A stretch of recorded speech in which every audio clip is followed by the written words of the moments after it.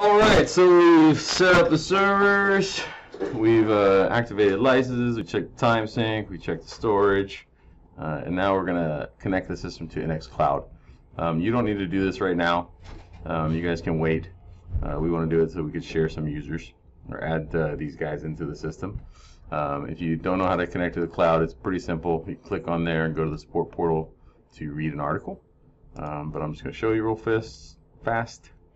So go to System Administration and then click on NX Cloud and make sure you're logged in to the client, to cloud. And then you're going to be asked to put in your cloud password, and when the system's connected to NX Cloud, it'll say System Connected to NX Cloud, and now you can share access. So I'm going to share access with these guys. And in the next video, we are going to get into system configuration, adding and finding cameras and adding RTSP streams and I/O devices and all that kind of good stuff. So, be back shortly.